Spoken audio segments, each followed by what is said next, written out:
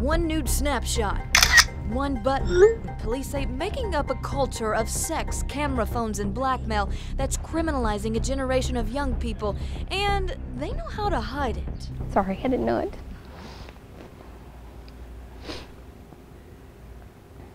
It's not just trouble. It's something. Every decision you make today has an effect. Scandal surfaced recently in the Cleveland County School District where Stephanie Livingston sends her daughter. Several sixth graders at Burns Middle School face felony child pornography charges after deputies say they sent text messages containing a classmate's sexual video. She told me, she says, "Mom, it really is worse than what adults think of it." Holy crap. I see this almost every day in my class. A McAfee study shows 70% of young people hide it. We uncovered 2 ways they can. Looks like a calculator. Right. This app passes the test, but a password unmasks To import your first photo. a private photo gallery. So unless you're looking for it and you know what you're looking for, you won't find it. Some of these apps with names like Keep Safe Photo Vault make it obvious to a parent that a child could be hiding something, and that child might readily hand over the password that reveals innocent photos. But this app has a second hidden layer where a child can hide inappropriate photos. Once you find out something like this, you have to take action.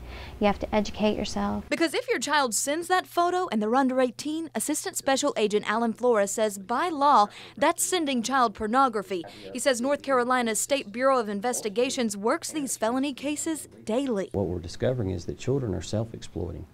They're producing the images, they're sharing the images amongst themselves, so in a sense, they're victimizing themselves.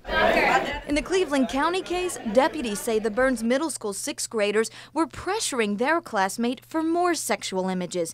It's not just there. 3 months before that, police began investigating a Charlotte Mecklenburg middle schooler after uncovering 75 nude photos posted online of girls across the district. Have that conversation with the kids to make sure they understand you could be charged legally. Clarissa was in middle school the first time a boy asked her for a nude photo. She's a senior now. I felt like, it's either I do it and it could get leaked out, and if he gets mad at me or whatever, or I don't do it and he never talks to me again, and that's fine. I'd rather lose somebody than be put under the spotlight. But Clarissa says many of her classmates crack under the threat of blackmail. A parent's defense? Technology experts say you can search for double apps on your child's phone, like the calculator. You don't normally use 2. To spot a downloaded app, press and hold the icon. The phone will let you delete the one that didn't come standard, the one that could hide explicit material. This is not petty and it's not small.